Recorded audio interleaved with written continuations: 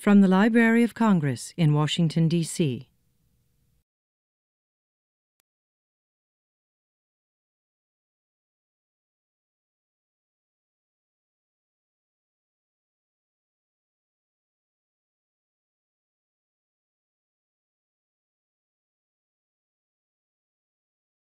Hi everyone, my name is Nicholas Brown. I am a music specialist and concert producer here at the Library of Congress.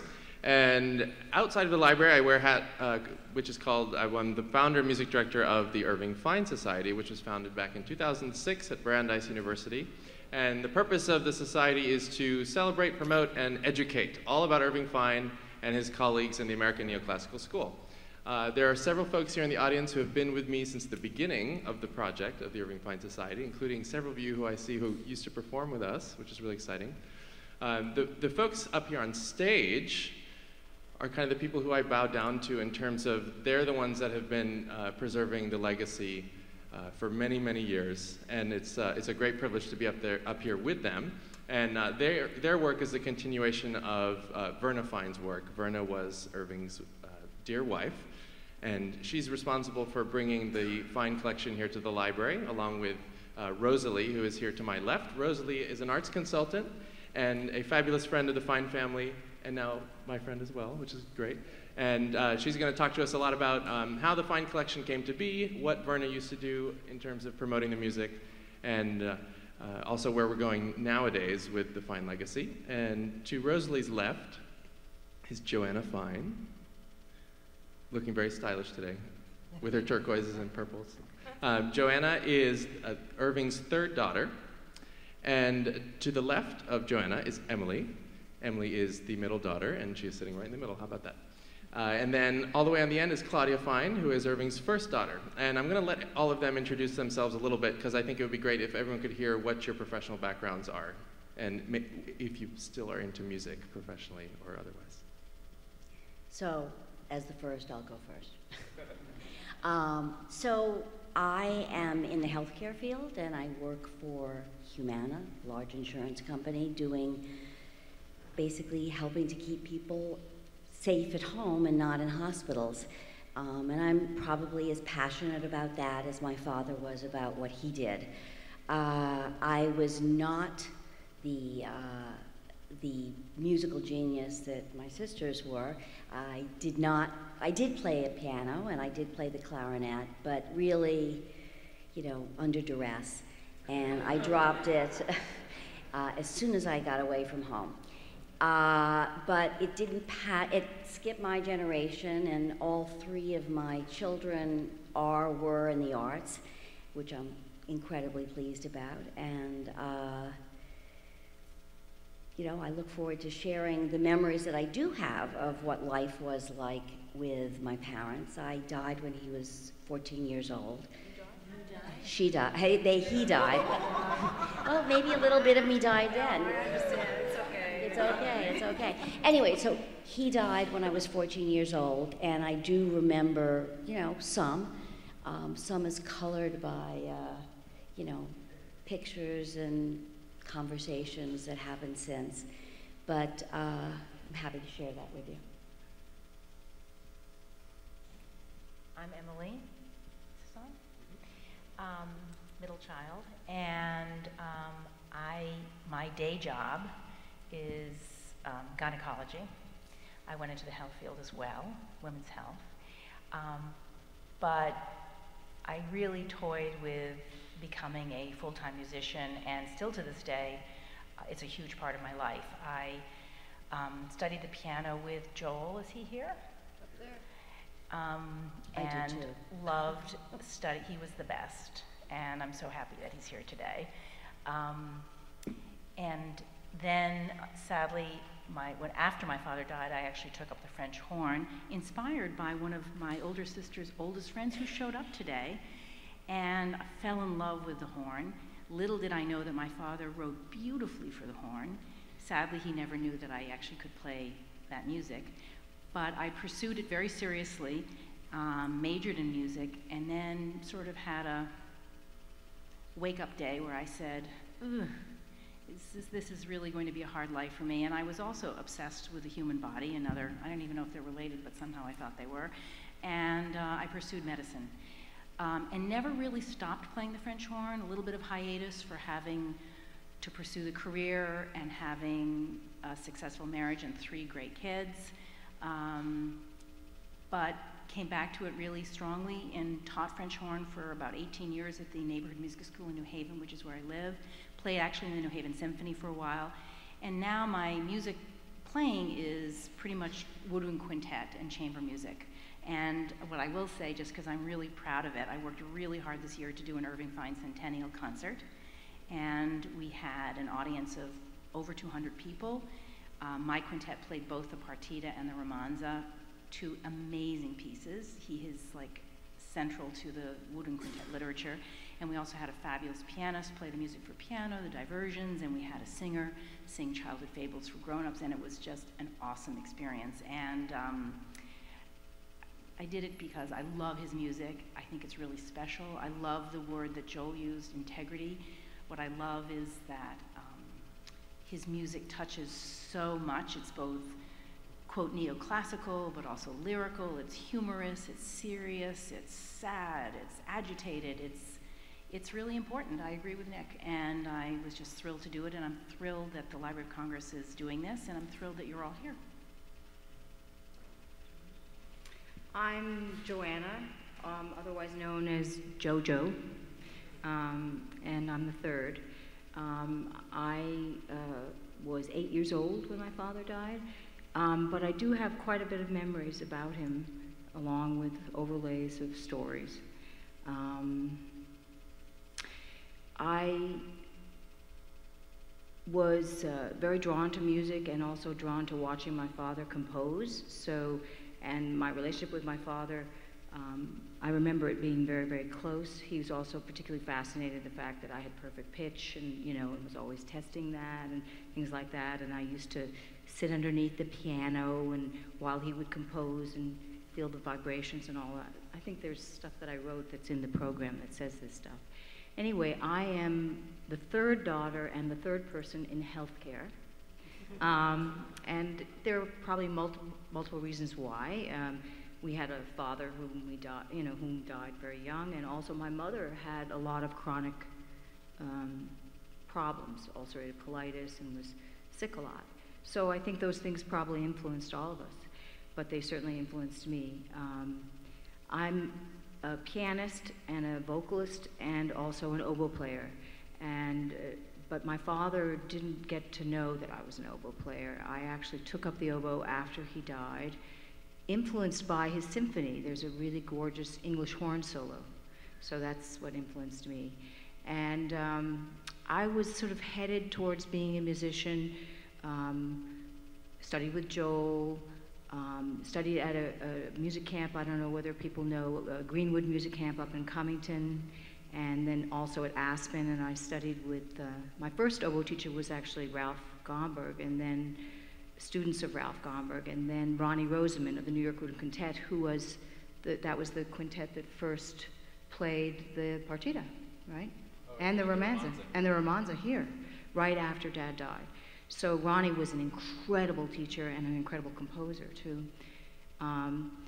But I decided not to go into that route and went to California, University of California, Santa Cruz, where one of my father's colleagues from Harvard was the head of the department. And so I did oboe out in University of California, Santa Cruz, studied with Mark Lifshee in the San Francisco Symphony, and sang in the choir, and played in the orchestra, but then ended up going into psychology and theater, which is now in the next generation. My nephew Isaac is into theater, and so that's being passed on in that direction. But ultimately what happened is I ended up going into the mental health field, which it turns out my mother kind of informed me later on in my life that Dad, if he had not been a composer, he might have been a psychiatrist. So that's the field that I'm in. I'm an adult, adolescent, and child psychiatrist. But I have to say that my heart really still very much is in music. I think I perceive and feel the world through music all the time. and it's just sort of second nature to me. And I'm really, really happy about the centennial and the way it's going. Rosalie, you're up. I'm Rosalie Calabrese. I call myself a management consultant for the arts because I do work with people in all the arts, anyone who comes to me for some help. And in that regard, maybe I'm in the healthcare business also. And I started out in theater. I'm also a writer. At the time that I'm going to talk about, I was involved in writing and producing for theater. I write books and lyrics for musicals, or I have done. And I needed a day job because the theater business doesn't pay very much for unknowns. And so I managed to get a job with an organization called American Composers Alliance. Now, I had studied piano for a short time, pop stuff. I studied the violin for a week and a half, and the guitar, and I never learned anything about music. I did try to read Walter Piston's book at one time, but it went right by me. So I'm a non-musician, but of course I love music. So I got this job with American Composers Alliance and worked there for 32 years. I finally became the executive director. And during that time, ACA, as it was known, shared offices with Composers Recordings. And Verna Fine worked for Composers Recordings. And so we saw each other in the office all the time, and finally started to go to lunch together, and we became pretty good friends. And Verna was the direct mail person for CRI, and they decided to eliminate that function because computers were taking over the idea of direct mail. And so Verna was let go, and she was let go in a rather roughshod way, and she was very angry as she was storming toward the door to leave. And I looked up from my desk. I knew what was going on, and I ran after her, and I said, "Come work for me."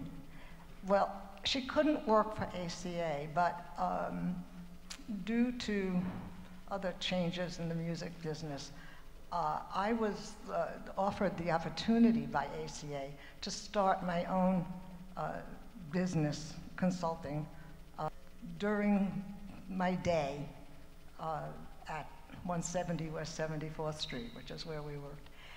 And so I had a little clientele of my own, and that's what Verna came to work with me for. And it didn't have a name. I was just helping people who came through the door and wanted more than ACA was offering at the time. And it grew. We got more and more people, and eventually I was let go from ACA. And so we picked ourselves up, and my son had just gotten married, and so I had this extra room. It had a bed in it, but I got rid of the bed, brought in another desk and another computer, and got a 2-line telephone, and we went to work in my apartment, and I still work there. And I think I'll stop with that because we'll be talking about the rest of it on the panel. So I think because we have a short amount of time, I'd love to first cover some memories of your parents, and also Rosalie's memories of both of them, and then segue into what the different stages have been of promoting Irving's legacy, and then also what we need to do still in the future, and what we can have everyone in the audience do in the future. So can we start off with maybe sharing some memories of your father and your parents together, and the people in their world, like Copeland and Lenny and such, and Harold? Well, I have a very vivid memory of actually being brought up in the summers at Tanglewood, and it was kind of like an overgrown summer camp in a way. You know, we had a housekeeper person that was a dear friend of our family who would come up for the summer and cook for Aaron and Lucas, and everybody would come and eat dinner at, and my mother was sort of like, mistress of the house. She ran everything, and as she did her whole life. She was very much an organizer, an administrator, a get-it-done girl. And people loved that. They counted on her to kind of like pick up the pieces that they couldn't pick up because they were busy, being composing and thinking about cerebrally, and she was being very practical. So I remember that. I remember picking blueberries there and raspberries, and we would all make jam together. I have great memories of my father's humor. He was an extremely funny guy, a real tease. He used to tease me a lot. My son Isaac has that same look that I hate. It's that look in the eye that I know you're not really telling me the truth. And that was my father's look. He also, had a real kind of potty mouth. He used to like joke about, all kinds of things. Like, he would pretend he had vomited and then call me in and throw a piece of plastic vomit on the floor. And he was a really fun guy. He was, and he loved to cook, and we had lots of food in our house. I think he got that from his parents. His father was, his mother and his father used to make herring, pickled herring, which actually Joel Spiegelman would eat every Friday after our piano lessons. I actually, just remember my father was the one who would get up early in the morning and actually make us breakfast because he didn't have to go to work. He didn't sleep either. And my mother liked to sleep in. And, he was, it was nice having a father that was at home a lot. Just today, 3 of my high school friends are here. And I think probably I blocked out a lot of my childhood memories after he died. But they were telling me, one in particular, Janice, said that she remembered that everybody, like we were probably preteens at that point, hanging out in my house, and my father called me out of the little group and said, come into the study, get your clarinet. And I did, and he was playing something on the piano, and he wanted me to play something on the clarinet. So, I have zero memory of that, but if she remembers it, it's probably true. We had cocktail parties, my parents would make us all like, we were all like waitresses and assistants. I actually knew how to make the martinis with the vermouth on the side, and then the little, I used to sneak the little onions and eat them myself, but then, you put the onions in, and then, or some people liked it with the olives. There's also one other thing that talking actually makes me remember. It's interesting. Thank you for being my therapist, everybody. I also remember that my father was slightly allergic to chocolate. Slightly? He sneezed. Yeah, exactly. And for some reason, because of these parties, they always had petit fours. I don't know whatever happened to petit fours, but there was always these boxes of petit fours on the side. Remember those? Yeah, with the little red with the flowers doors there.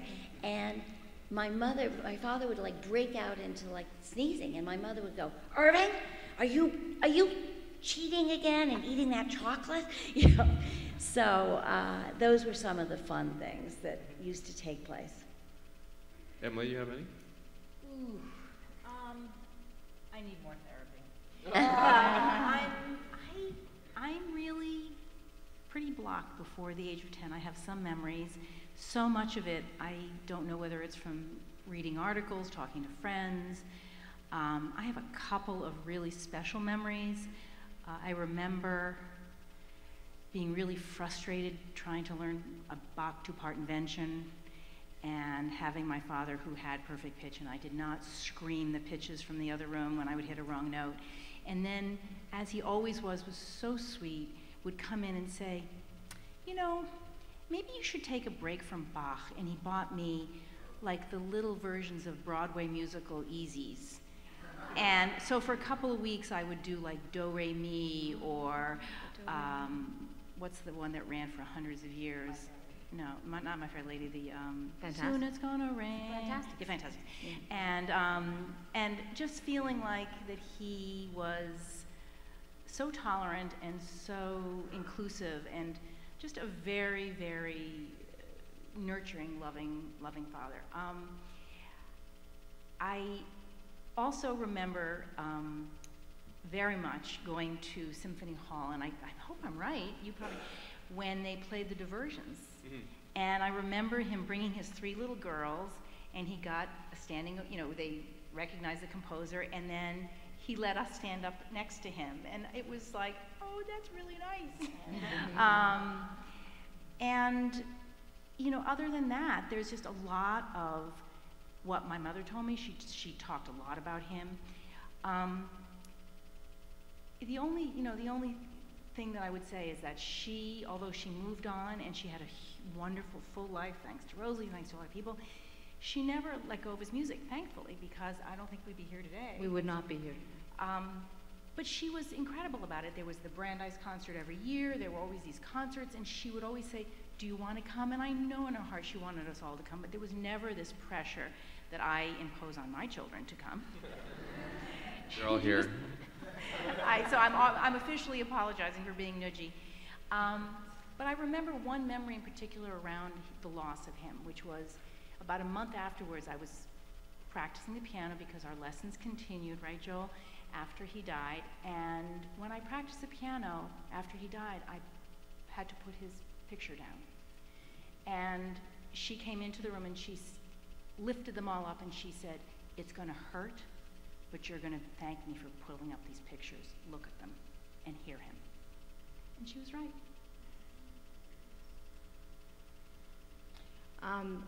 Well, I have a lot of similar memories, but from a different vantage point, because I was smaller and mostly on the floor. You weren't that much smaller than I was. That's true. We're only 18 months apart. But I do remember like a lot of the parties where there was a lot of music and a lot of drinking and a lot of eating, a lot of salty food too. And I remember it because I was supposed to be in bed and I didn't go to bed. I, like my father, am not a great sleeper.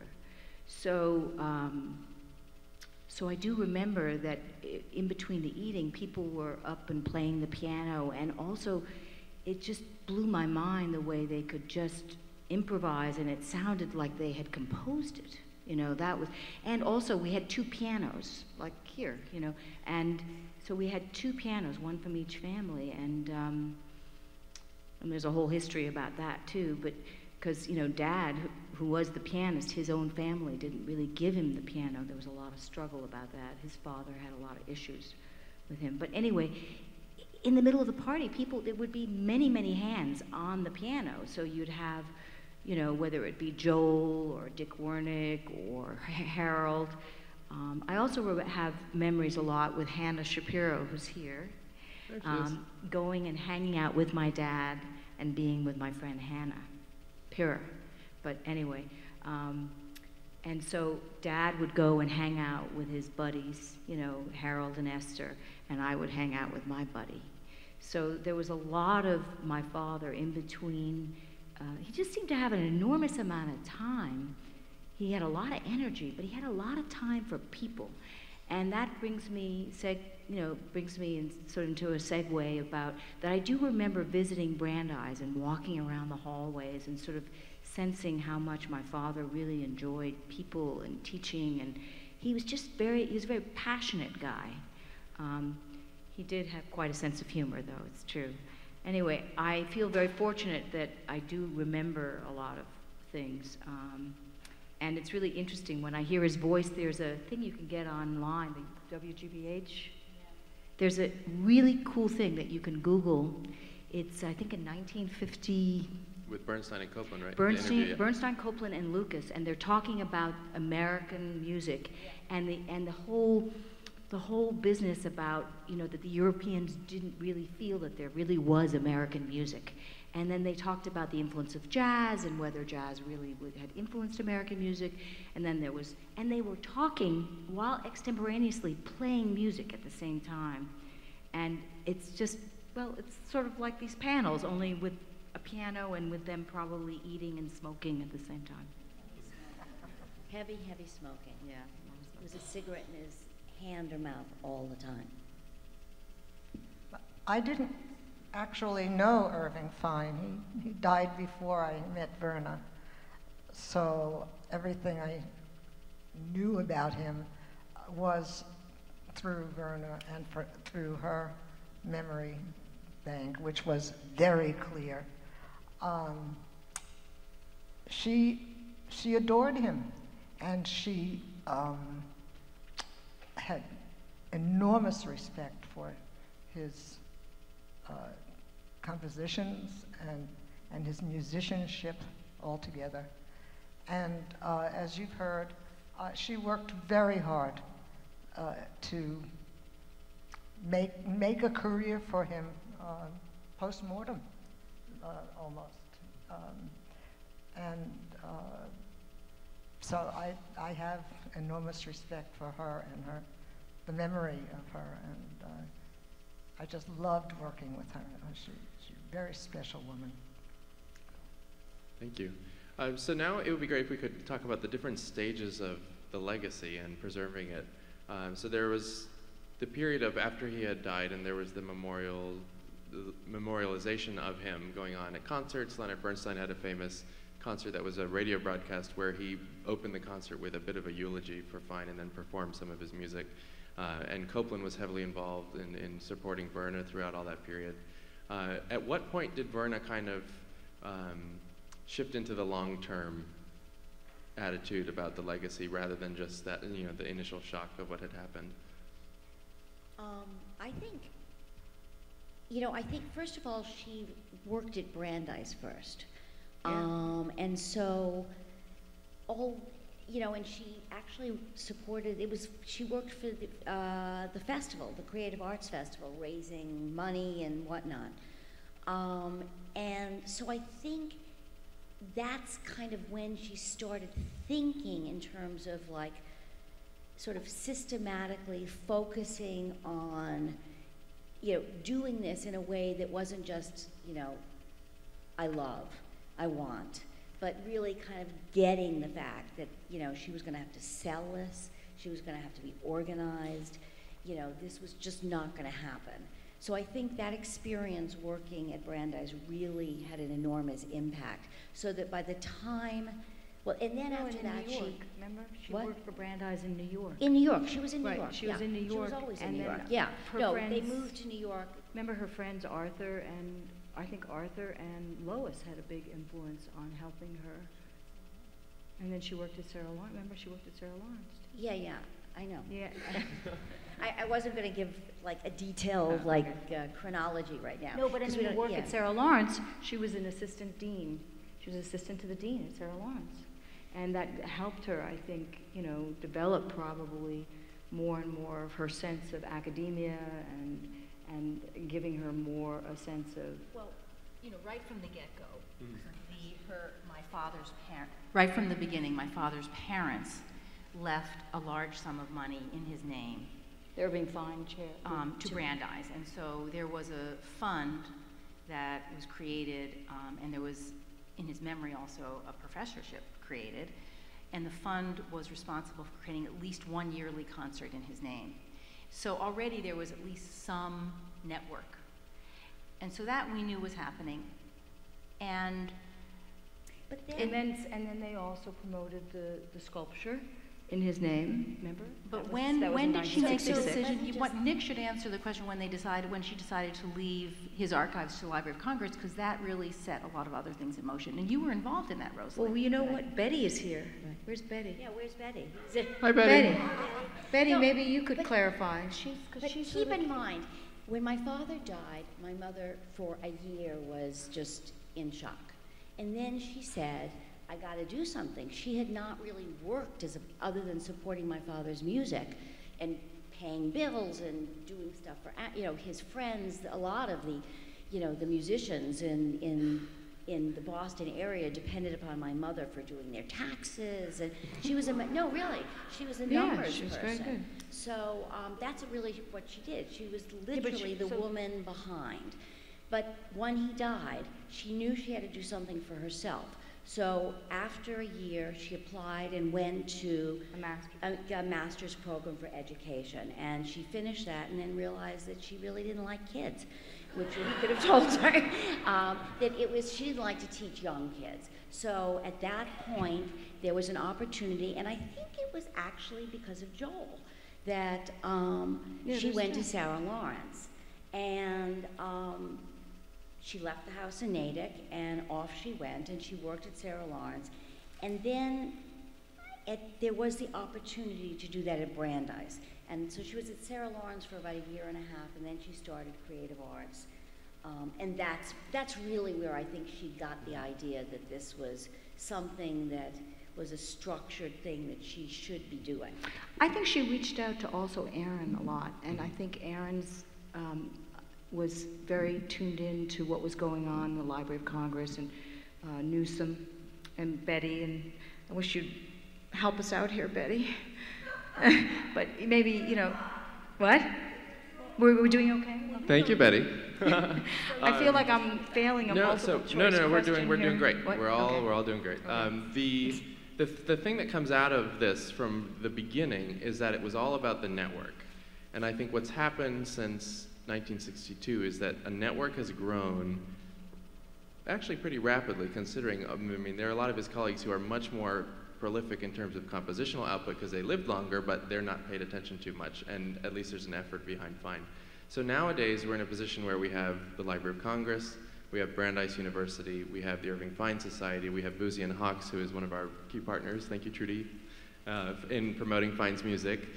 We have folks at Harvard who are turning around and becoming interested. Woo! Yay! Hasn't always been the case. No offense to Harvard, but I went to Brandeis, so. And then what's been really special about the centennial year is that people have been coming out of the woodwork who we would have never expected to be interested in this. For example, we had the Contemporary Music Center of Milan did an Irving Fine centennial concert in Milan. And we had no clue about it until after it happened. We wish we could have been more involved in it, but it just happened, and they wrote to us and they said, we love your father's music, and we're doing this, and thanks, and keep up the good work. How about the Boston Conservatory? Yeah, Boston Conservatory just did a huge, Yeah, out of the blue, I obviously have Google alerts, and whatever I can to find out what's going on. Out of the blue, my buddies many of who are here today, from the Chamber Music Conference of the East, which I attend each year, called me up and said, are you coming to Boston? There's an Irving Fine, all his choral works, and I hadn't even heard of it, and sure enough, I went, my son Joseph came and his friend Leah, and it was amazing. They sang all his choral works, and it was a fabulous concert out of the blue. But one other thing in terms of network is after he died, there was also a lot of publicity from the McDowell Colony, where there is a cabin in his name, and the honor of being in that cabin was sort of publicized more because of his loss. Secondly, he had relationships with both the Juilliard Quartet and also the New York Woodwind Quintets. And even to this day, Bill Purvis, who didn't know my father, he's too young, of the New York, he said to me, every concert, or almost every concert they were going to give this year, as an encore, they were going to play the Gigue of the Partita. Yeah, they always do. So the connections, first of all, and I feel like I'm my mother talking, when I would say, Mom, I'm sorry, I can't go, you know, I'm on call, I can't keep you company, I would feel so bad. And she said, listen, it's okay, because in the end, his music will survive because it's beautiful, and it's universal, and it should, and I want you to work. And she expected our kids to carry it on. She said, but the bottom line is, it has to carry on because of what it is. And in the end, that's really what's happened, is that even these chamber music players and these orchestral players, they didn't remember my father very much, but they love the music and they feel connected to it, and I think that that's what's really carrying it on, and that's great. And I think one of the things that was so smart about what your mom did was she forced the endowments as a term to have the stipulation about having concerts, so that the music would be in people's face, and rather than just the money going off to do other things. Like, it's great that she did the professorship, and we appreciate Marty Boykin. Where are you, Marty? Having been a former Fine professor. That professorship is actually through Charlotte. Yeah. And Yeah. But it's not Brandeis always needed some. Right. Yeah. So the thing with the music that I think is our takeaway from this and for the future is that we all need to continue to just get people to hear the music, because as soon as they hear the piece that clicks and that works for them, they're hooked on Irving Fine, and it doesn't go away. And it's not every piece for everyone. There's all kinds of different styles. There's the early, very populist neoclassical works, the choral works, Alice in Wonderland, all the way through to the choral New Yorker, which is this esoteric setting of actual poems that appeared in the New Yorker magazine, to the Hourglass. And then the symphony is this gargantuan thing compared to something like The Blue and the White, which is the Brandeis fight song. So he had this versatility, which was amazing. And I still have yet to find someone who, after I play them a little bit of each different genre that he composed in, say that they don't like his music, or at least one piece. And that's I think, the result of your family, Rosalie, Verna, and Irving's parents, knowing that the music needed to be heard. And that's where the effort has been placed. And one last little quick comment. There are some pieces that are now such mainstays, I believe. For example, the partita is, as my colleague said, there literally is not a wind player who plays woodwind quintets who has not played the partita. It is the mainstay of woodwind quintet literature. And honestly, the Alice in Wonderland choral music, when we were in high school, they did not know that Irving Fine's daughters were in their little chorus, but somehow that managed to be one of the songs one of the pieces that we did. And it's, and my kids all sang them in their high schools, you know, not because their mother was Irving Fine's daughter. So I think once you have that introduction to at least those two clearly mainstay pieces of literature, hopefully people will expand from there and listen to other music. And one of the things that we're doing, like with today's transcription of the Toccata Concertante, is trying to present these things in new ways that might reach different people. For example, the Library of Congress cannot present an orchestral concert with a 60 to 80 piece orchestra. We can't, but we can present to you the orchestral music in a different format. Like we had the film of the symphony, we had David's transcription, and this is something that Irving was interested in too. And the prime example is his choral arrangements of Copland's Old American songs. There is no chorus in this country that has not at some point performed those arrangements. And on your way out, at the end of the day here, check out the arrangement of Ching-a-ring Cha. Ching-a-ring ching ching, ho-a-ding-a-ding come lucky. That's right. Irving. And that's Copland allowing Irving to become a part of his musical identity, which is really amazing. And it shows the depth of their relationship. Unfortunately, we are out of time for this panel.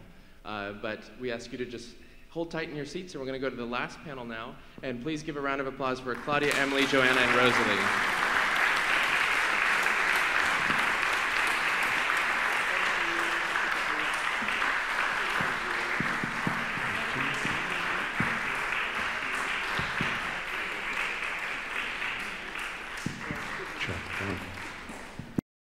This has been a presentation of the Library of Congress.